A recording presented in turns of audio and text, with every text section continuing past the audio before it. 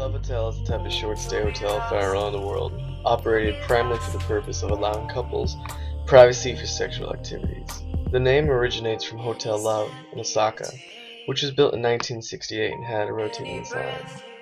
Love hotels can usually be identified using symbols such as hearts and the author of a room for a rest, as well as for an overnight stay. The period of a rest varies, typically ranging from 1 to 3 hours. Cheaper daytime off-peak rates are common. In general, reservations are not possible.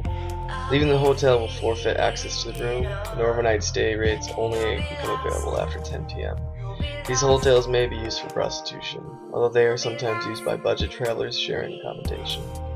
Entrances are discreet, and interaction with staff is minimized, with rooms often selected from a panel of buttons and the bills settled by a pneumatic tube, automatic cash machines, or a pair of hands behind a pane of frosted glass.